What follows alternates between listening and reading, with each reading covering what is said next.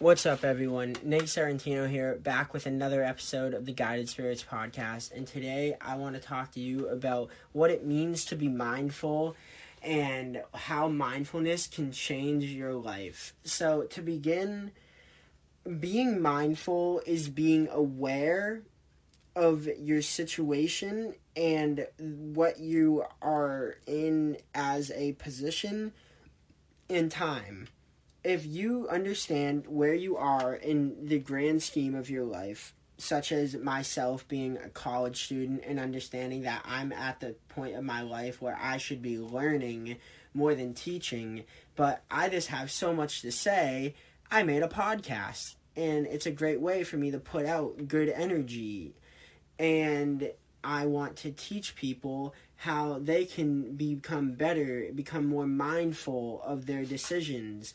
And being mindful, it really encompasses entertaining the thoughts you want to entertain. Be mindful of if they're good or bad thoughts. Are they adding to your life or are they subtracting to your life? Are they adding to everyone's lives, not just yours? Let your ego go a little bit further out and pretend that doesn't exist and focus on the big picture. Focus on what if there was a world where everything you did impacted the person next to you. Because if you pretend that is the case, well, you're going to soon realize that is the case and that is reality. Because the more power you have, the more you start impacting those around you. And the people around you don't realize that they are also impacting you, and everyone has this resonance around them. They resonate to people around them, especially the people who pick up on their vibrations, who pick up on their energy.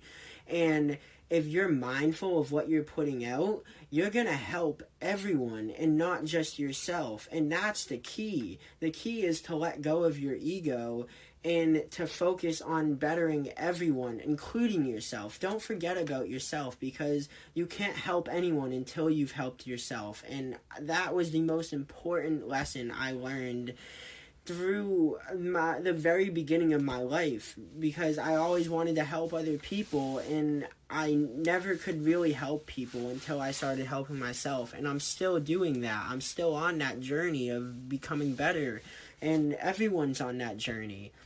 Being mindful of the words you say is a great way of doing this. If you're spreading negativity and you're saying things that you don't truly mean, it's gonna come back to you. And it's all about spreading the truth and saying the truth without a doubt.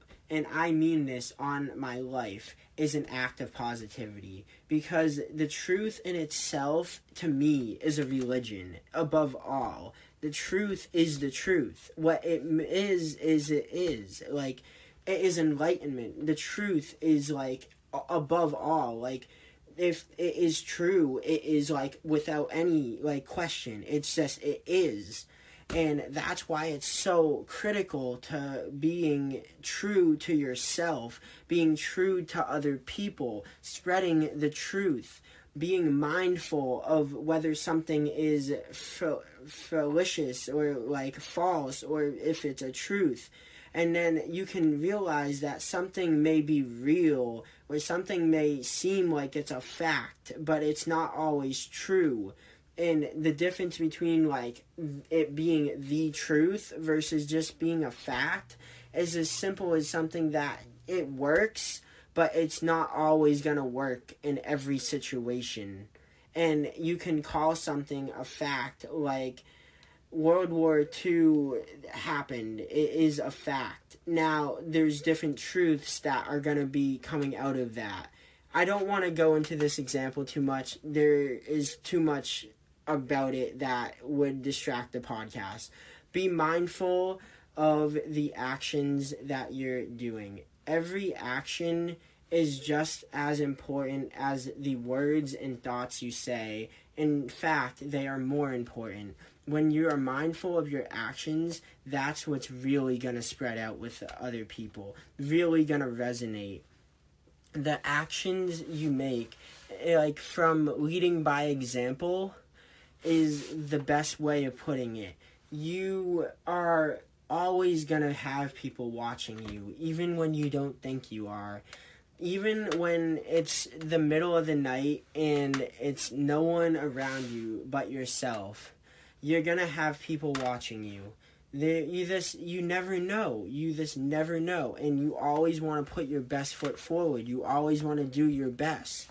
And you have to understand that if you act to the most true version of yourself, the person who is at their top of their game almost 24/7, that is how you are going to become better. That is how you are going to spread love. That is how you are going to spread knowledge. It's how you're going to spread positivity.